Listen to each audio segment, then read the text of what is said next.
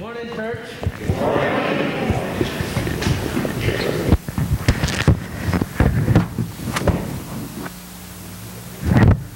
Mark, I think you're lovable. You look so cuddly in that sweater.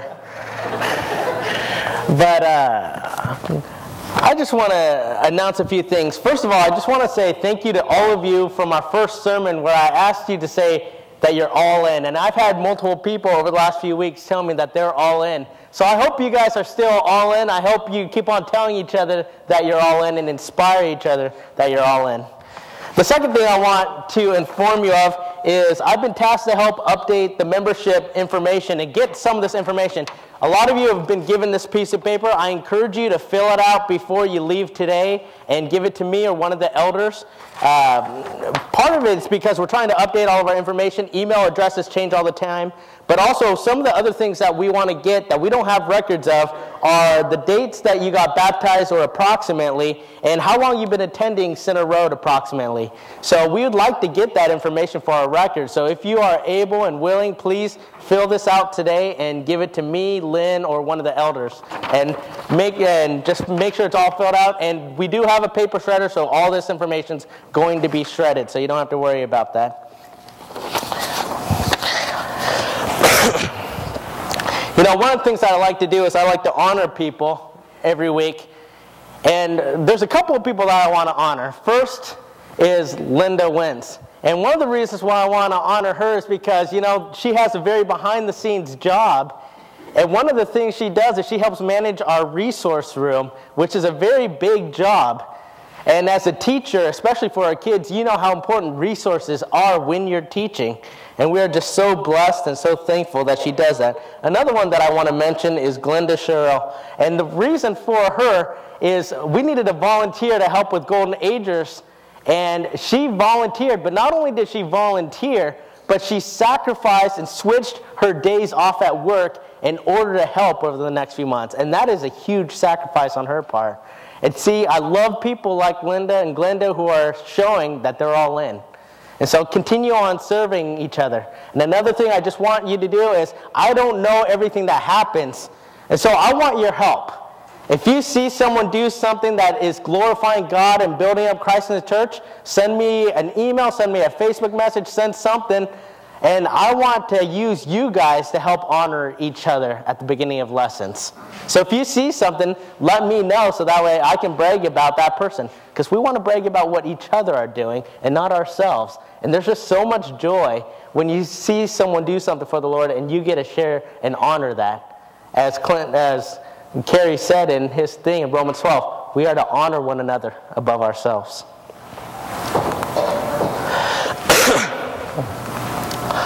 One of the joys of being a Christian is the ability to live beyond yourself. What I mean by that is the world teaches you to be selfish. Think about yourself. You know, selfishness is the greatest disease among people, and it always leads to death, leads to sin. But when we start looking at what has Christ done for me, one of the greatest things he's done is he set us free from selfishness. And he says, not only do you have to think about yourself, you get the joy and the blessing of impacting other people, touching lives, making a difference for eternity, caring about other people. You know, one of the things that has gotten really popular over the last few years was this idea to experience God. If you ever read a lot of church growth books, like I do, one of the big in vogue things is experience God. And I went to this seminar that really emphasized this concept. And they're like, experience God. And this guy just was talking about how we need smoke machines and mood lighting and all this different stuff. And I'm like, well, that just seems fake to me. And the thing about that is I want some authenticity.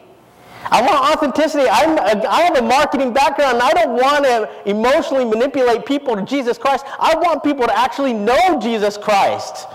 And so when I thought about this idea of experiencing God, I've asked myself, how did Jesus experience God? And do people struggle with the idea of experiencing God?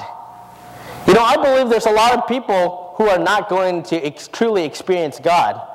You know, they're in the book of Matthew, where Jesus says, not everyone who calls to me, Lord, Lord, will enter the kingdom of heaven. And the thing is, Jesus is going to say to them, I didn't know you. All the people are going to say, look at what I did for you, Jesus, A, B, and C. But Jesus is going to respond saying, I didn't know you. And sometimes we can get this mentality where you say, you know, I believe in Jesus. I go to worship service occasionally. I sing a few songs. But the question that I ask people is, do you really experience God? Do you truly know God? And have you really given Him your heart? And how do we really experience God?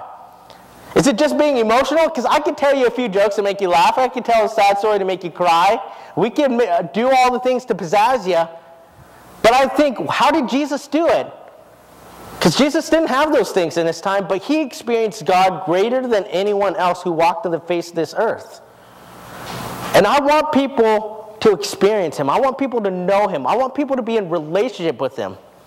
And so I thought about this concept and I asked, if you read in the New Testament, how does the Scriptures really teach us to experience God? And the things that I'm going to show you here in a moment is going to show you that they're very difficult things.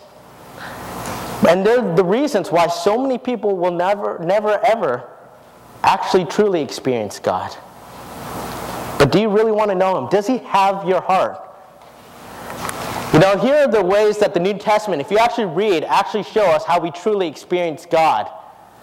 Through suffering, submission, selflessness, sacrifice, surrender, self-control, self-denial, and service. If you ever read the New Testament, these are the ways that we see it. Because what did Jesus do for us? What did Jesus do in regards to God the Father? Did He suffer? Yes, He suffered death on the cross. Did He submit? He submitted to death. What is He selfless? He thought of you more than Himself. Did He sacrifice? He paid the ultimate sacrifice. Did He surrender? He could say, I surrender all. Was He self-controlled? He didn't rebuke people when they were falsely accusing Him. Did He experience self-denial? He gave up the comforts of heaven. Did He serve? He got on His knees and washed His disciples' feet. And guess what? He experienced God. The reason why so many people will never experience God is because they don't want to do these things. We want to do the easy things that make us feel like we're close to God when in reality we're not. But I keep coming to this idea of this is how we experience God. You know, Paul makes known that he wanted to know Christ and the power of His resurrection and to share in His suffering. How many of us say, I want to suffer? But the thing is, if you truly want to understand God, that's where you come and say, I want to suffer. I want to submit. I want to do all these things because that's how I really truly understand who God is and what He has done for me. But the reason why this is so difficult is because of another S word, and that is selfishness. Because we want everything to be about us. How's worship service about us? How are people meeting my needs? How's my spouse meeting my needs? How can I make myself look good at work? You know, one of the main things about experiencing God is learning to experience yourself less. And when we start doing that, the more we can have room in our hearts, less for ourselves and more for God. And one of the things that we have to understand is God gives us permission and the blessing to live beyond ourselves. When we start thinking about other people and the difference we make, those are the best moments in our lives. I mean, think about the best moments in your life. A lot of them have to do with the fact that you did something for someone else and you felt a way that you have never felt before, and the only explanation was that you were selfless and you did something in service for that person. Even if it was at your own expense. Even though you sacrificed. But those are the moments when you truly say, I feel close to God. It's when you actually start becoming like Him that you really experience Him. That's why we're being holy as God is holy. We experience His holiness. And it helps us understand that's who God is. And that's what God has done for me. When I think about service, I think about how if you're really going to serve other people, if you're going to really be these things, you have to make your life about other people. You can't make it about yourself. But even the smallest thing you do for someone else can make a world of difference. When I think about this, I think about Abraham Lincoln. Abraham Lincoln is considered one of the greatest presidents we ever had. He was a one who sought unity in a broken nation.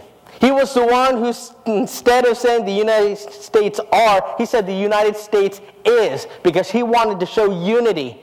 And yes, he emancipated the slaves, but not just for political reasons, but because of moral reasons. It was the right thing to do. We praise him for all these different things.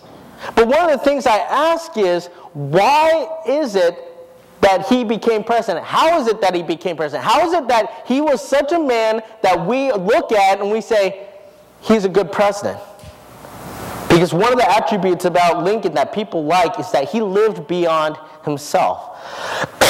One of the things about Lincoln was, in the human standpoint, he was not a very talented man. He was a failure in everything. He bankrupted his businesses. He lost almost every election he was a part of. And the thing was, he was a failure. And one of the things that he actually did was, he owned a general store. He owned this country general store, didn't make much money. And while he was doing this, he thought to himself, I don't want to do this for the rest of my life. I want to be a lawyer. And so he did all this research. He said, I want to get Blackstone's commentary of law. If I can just get these commentaries, I can self-teach myself and I can become a lawyer. Because you could do that back then. But those law books were expensive. But he said, someday I'm going to do that. But in order for him to afford that, he started saving money. But there was this one day that I believe changed the face of the world. One day where Lincoln did something that demonstrated his character. He lived beyond himself. One day this poor family came up to his general store and they said, we're absolutely poor, we're absolutely hungry. And this father is pleading for his wife and his kids for food, and he's saying, will you just buy this barrel from me? This ordinary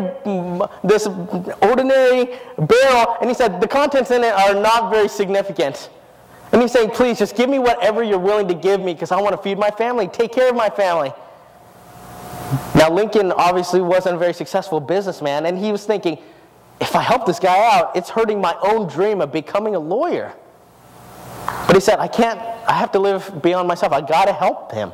I have no choice but to help him because it's the right thing to do. So he pulls out 50 cents out of his pocket, and he gives it to that man. And the man is so incredibly thankful. And so Lincoln grabs that barrel and puts it in his storage room. Doesn't think about it for a long time. Because he didn't need a barrel. He was never going to sell the barrel.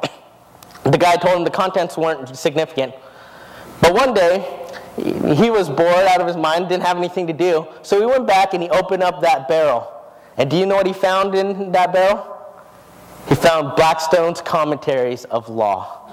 The very expensive law books that he was aspiring to have.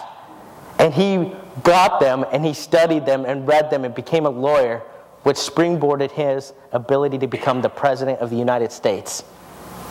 It all began with one act of kindness, one act of generosity, one act of service. And that changed the whole face of the world. He lived beyond himself. And I think about this. This is how we're going to really become the Christians God has called us to be. And this is how we're going to truly experience God. It's not just from being emotionally stimulated, even though emotion's part of it. We're to love God with our heart. But it's saying, I want to do the things Christ did. And what he did was he suffered, he sacrificed, he submitted, not for his own glory and his sake, but he did it for the sake of us, for God's glory. When I think about this, about experiencing God, I think about this passage in the book of Micah. It's a good book. Just saying. Starting in verse 6. With what shall I come before the Lord and bow myself before God on high? Shall I come before him with burnt offerings, with calves a year old? Will the Lord be pleased with thousands of rams, with 10,000s of rivers of oil? Shall I give my firstborn for my transgression, the fruit of my body for the sin of my soul? He has told you, O man, what is good, and what does the Lord require of you? But to do justice, and to love kindness, and to walk humbly with your God. You see, I think that's really the basis of how we're going to experience God. Because a lot of times when we think about experiencing God, we think of this worship setting, and we think, if I just go to God, worship a few songs, then that's where I experience it. And that's the mentality that these people in Micah were doing. If I just give all these different things, that's an easy external thing to do. But what God is really wanting is He's wanting your heart.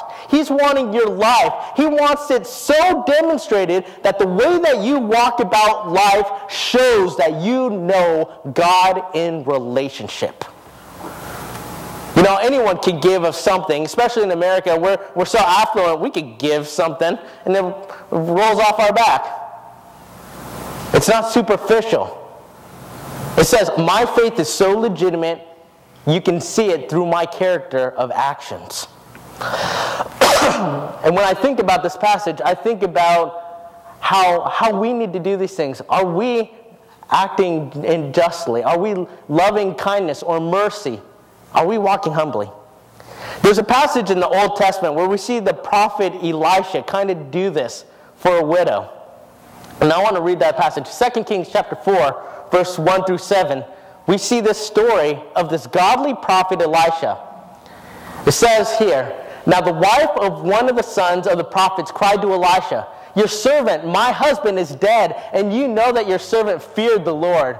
But the creditor has come to take my 2 children to be his slaves. And Elisha said to her, what shall I do for you? Tell me what you have in your house. And she said, your servant has nothing in the house except a jar of oil. Then he said, go outside, borrow vessels from all your neighbors, empty vessels and not too few. Then go in and shut the door behind yourself and your sons and pour into all these vessels, and when one is full, set it aside. So she went from him and shut the door behind herself and her sons. And as she poured, they brought the vessels to her. When the vessels were full, she said to her son, bring me another vessel. And he said to her, there is not another. Then the oil stopped flowing. And she came and told the man of God, and he said, go sell the oil and pay your debts, and you and your sons can live on the rest. You see, when I read that Micah passage, I think of a story like this. Because Elisha demonstrated he knew and experienced God. He had a relationship with God, and it was demonstrated in how he responds to others. You know that people experience God and have a relationship with God by looking at how they live in view of other people. I could say all day, I love God, but if I'm selfish, if I'm prideful, if I'm not thinking about you, and I could care less, then that's not one who experienced God. But Elisha did this. He demonstrated what it meant to act justly. Can you imagine this concept? Can you imagine? I want you to, for a moment, put yourself in this woman's shoes. Because she had the worst of situations. And how many of you love justice? The whole idea of justice is that you see something that is wrong and you say, that's not right. Something should be better. Something should be improved. When you think of all the different charities that we have in this world, charities exist because of justice. Charities exist because of tragedy, and when people see that tragedy, they look at it and say, that's not right, I have to do something about it. When you think about church ministries that we have, ones maybe you even started within the church. Why did you start that ministry? Why do you partake in that ministry? Why do you serve in that ministry? It's because you love justice. You look at the world and say, that's not how things should be morally. You open up the newspaper, the human interest stories hit the heart. Have you ever read those human interest stories, or you see that story on the news, or you read that story on Facebook, and you're hit to the heart, and you're hit to the heart because of the idea of justice. Something is wrong, and something should be righted. This is exactly what Elisha experienced. This poor widow woman. And you look at her life and you say, that's not fair. That's not right for that kind of woman. This woman and her husband dedicated their lives to God, dedicated their lives to ministry to God. And she even mentioned to Elisha saying, my husband, your servant, feared God. And she made note, my case, now the creditors are coming. We're really poor. We have nothing. We lost everything, and now they are taking my children. I mean, can you imagine how humble she is? Can you imagine losing your spouse? And to make things worse, you have nothing. And to make worse on top of that, creditors are going to come and take your children away and make them slaves. You read that story in the Israel news, and you would be like, hello, that's not right. That's not fair. A family like that should not suffer like that. That would hit you. She experienced bad thing after bad thing, and she was a good, godly woman with a godly husband who did godly work, who feared God. And Elisha didn't say, no, he didn't. By his response, he knew her husband was a godly man. He knew she was destitute and struggled. And he didn't say, oh, I feel bad for you. Or, you should have saved in your 401k a little bit better. Sorry. It's all your fault. What did he do? He said, you know what? I got to act justly. I got to do what is right. And he said, what can I do? Tell me what you have, and I'm going to help you through it. The premier prophet of this time of God is looking at this woman and seeing her situation and says, I have to do something about it. Because I love God, I have to live beyond myself. You know, one of the worst tragedies we have in this world is people are suffering and struggling and hurting, and we just walk by and say, you know what? I don't care. I'll feel bad for you for a moment. I might even say a prayer for you. Go and be well fed. Stay warm. But then we don't do anything about it. Think the parable of the Good Samaritan. The first two guys walk and say, sorry. Should have brought a bigger knife. Should have walked with a posse. You know, they're very, just that indifferent attitude. They're so self-interested, they don't have any room for anyone else. But how can you claim to experience God if you can't think beyond yourself and look at the lives of other people? Do people hurt so much that you say, you know, when something bad happens, not only do I feel bad, I love justice so much that I have to act. That's why I love that passage where it says, act justly. Not just desire justice, act justly. It means you take action. You are part of the solution, not just an observer.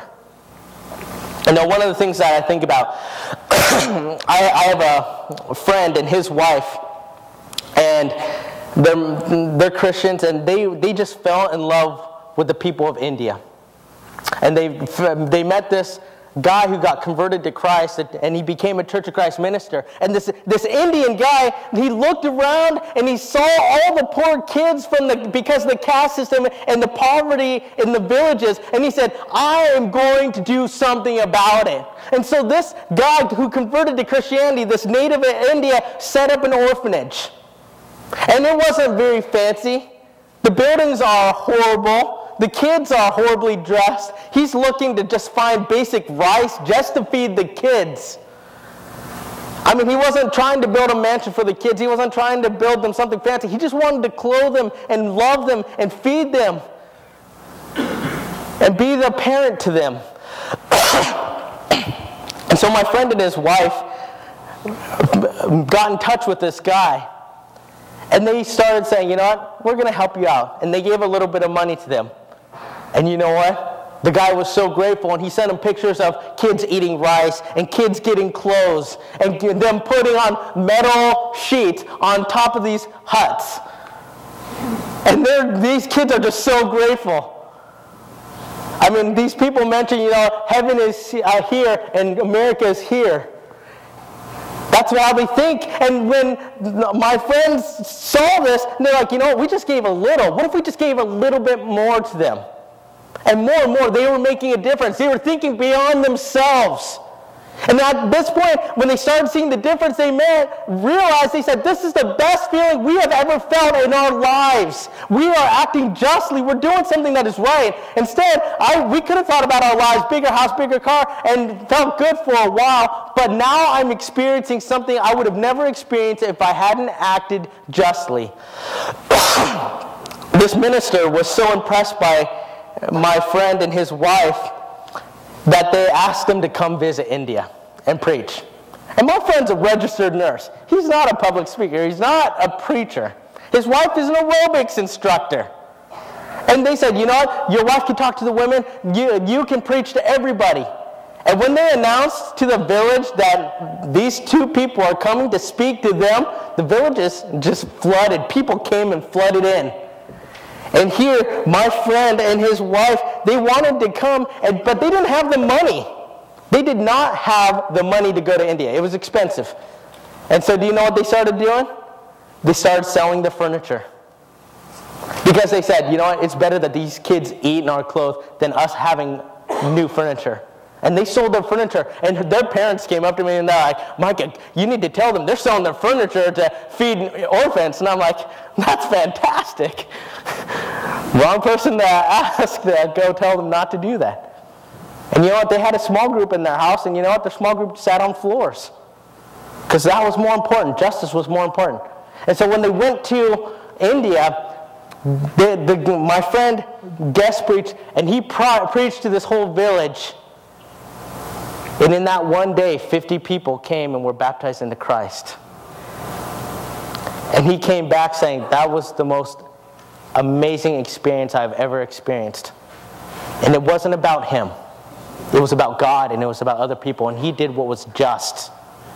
And I think that's one of the greatest blessings that we can have, is when we think outside of ourselves and say, am I tired of just living how everyone else lives, or do I care about justice? It's one thing to say, oh, I feel bad and I care about justice. It's another where God says, I actually want you to take action. Do you love people enough to take action where you're thinking, you know, I care about my brother.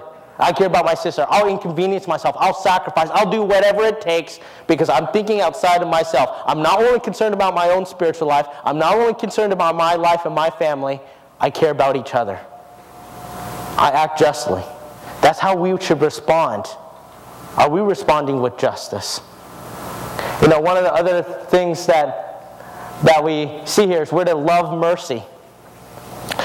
You know, one of the greatest things that I've been realizing as I get older each year is how much I really start valuing mercy. You know, that's not my natural temperament. That's not my spiritual giftedness. But the more I understand, I realize, you know what, everyone is struggling, everyone is hurting, everyone has a story. Everyone needs mercy. And when times are hard, everyone wants that merciful person. And a lot of times we have people who hurt us and criticize us and don't care about us. And I say we should be that one person in people's life that shows mercy, that they can always count on. Do I love mercy? The word love, it's not just mercy is a good thing, it's saying I love mercy. You know, one of the things that we see with Elisha from that story was he loved mercy. He asked the woman, what can I do? And he did what was necessary to help that woman. And he didn't just help her out. He helped her till she was overflowed with blessing. He helped her out until her needs were met. He loved mercy.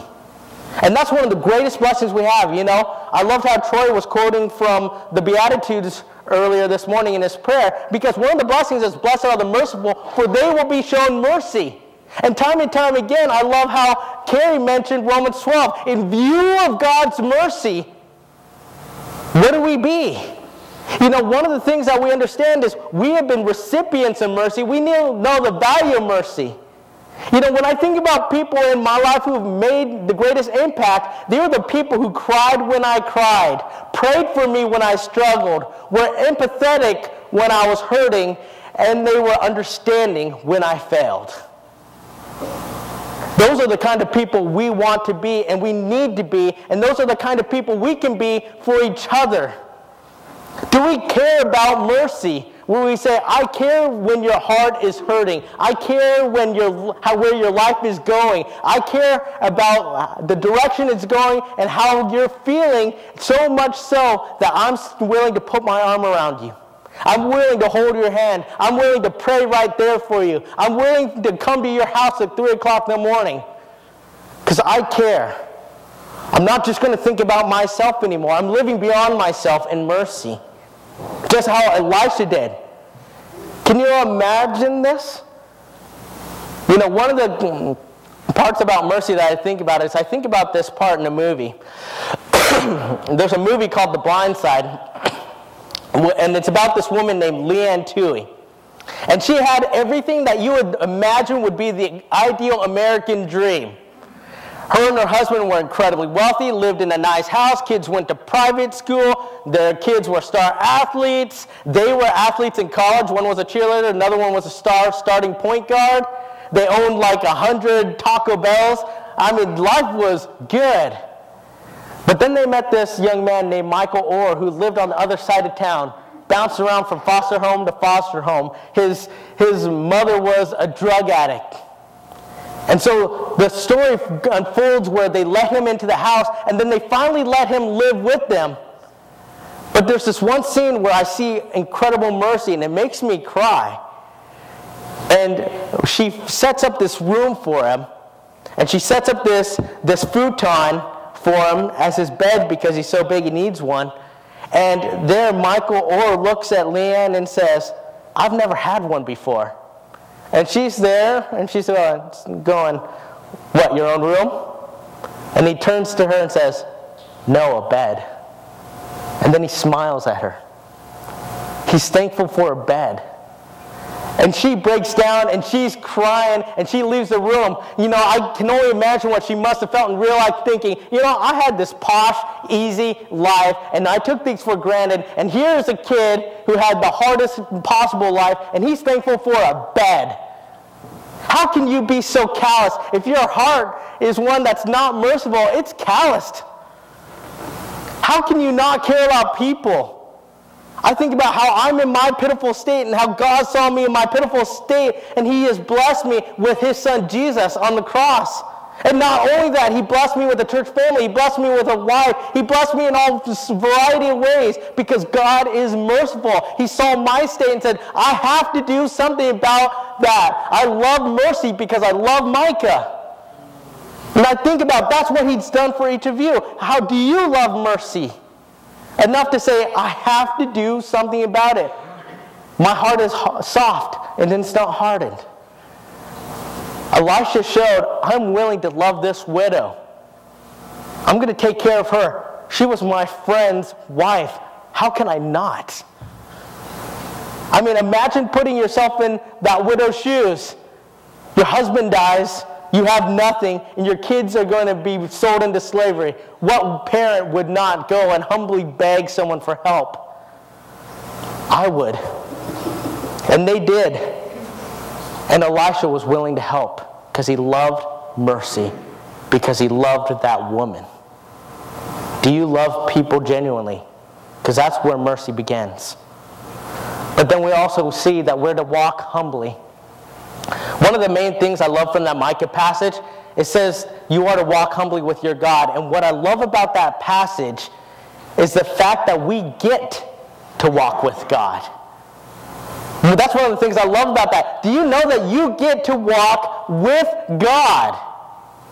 He gets to stand right next to you. We don't have to live life all by ourselves, all alone, but instead God is walking there right beside us. And the amazing thing is, anytime you stop to meditate and consider God, you are always going to be humbled. Because He's God, and He's perfect, and He's all-powerful and all-knowing, and you're not. But you're humbled because this being, this almighty God, loved you enough to say, I didn't have to care about you, but I'm going to stand right next to you. And as you're walking about life, I'm going to walk right next to you. You don't have to go about life alone. And this is why we can always have mercy and why we can always pursue justice, because the humbleness is the beginning point of those two things. Humility begets justice, and it begets mercy. And it takes that attitude that says, I'm not better than anyone. And other people's feelings and lives and needs are just as legitimate as my own. And so as I know that I need Christ to walk next to me, I'm willing to walk next to them. But I'll do so humbly because I'm also walking with God. And the amazing thing is, as we're walking next to people because we care about people, we know God is on the other side. And so as we're walking next to people, we're always walking in humility because God is on the other side of us. And the thing is, you have to have humility to walk with God. If you're not walking in humility, you're not walking with God. It's only in humility do you walk with God. But walking with God allows you to walk next to other people humbly, saying, I'm going to help you through your hard times. I'm not going to judge you harshly. I'm going to love you with mercy. I'm going to understand. I'm going to empathize. I'm going to sympathize. I'm going to pray. I'm going to care. I'm going to be compassionate. Because if God is willing to walk beside me, I should be willing to walk beside you. That's humility. And the amazing thing is, as we're walking next to people with them on one side and God on the other, we can help introduce them to the person who they need even more than us. And the fact is, because they're next to us, God's next to us, we can help them come to know God. We can help other people experience God in those ways that I've described earlier. Are you walking humbly? Are you saying, I'm willing to humble my own wants, my own needs, my own priorities, my own feelings, my own time, so much so that I can think about someone else's? Am I thinking about John Bodker's needs? Am I thinking about Alicia? Am I thinking about Larry? Am I thinking about Andy? This is where we are going to grow. And these are the things that truly please God and where we experience God. It's not just singing a few songs, though God is glorified in that, and we should. But God is also going to love it when you do what Carrie read earlier and said, we're a living sacrifice. We do it day by day. And how do we do it? How do we please God? We act justly, we love mercy, and we walk humbly. That's how you experience God. So I want you, in view of this challenge, these three things, I want to challenge you. I want to challenge you this. I want you to purposely do something kind for someone else every single day for 3 weeks. Can you do that? I'm asking you to do one thing for one person. I don't care if you're 90 years old in a wheelchair or 5 years old in kindergarten. You can do one nice thing for one person. I'm not asking you to sell your furniture and go to India, though if you do, I'll give you a high five. But even if you think you can't change the world, remember what Lincoln did? One act of kindness to a man and 50 cents changed the whole world. I'm asking you to do one nice thing, and I want you to take this seriously. If you really do this, do something nice for someone every day for 3 weeks. And why? Because they say if you do something for 3 weeks, it becomes a habit. And the thing is, when we're kind and we're serving other people becomes less of something we do and more of who we are. That's what I want us to be. We want to be like God. I want to challenge you to do this so that you will be like God. Not just doing the things of God, but actually being like God. So I'm challenging you to do this. I'm challenging you to act justly. I'm challenging you to love mercy. And I'm challenging you to walk humbly. And if you do that, this church will be transformed. The people around you will be transformed. But more so, you yourself will be transformed and into the likeness of Christ. At this time, as we're about to sing our song of encouragement and invitation, if you want us to show you justice and mercy and kindness and humility, let us pray for you. And if today you want to give your life to Christ and be forgiven of your sins, we give you the opportunity to repent and be baptized and demonstrate your faith and proclaim his lordship in your life as we now stand and sing.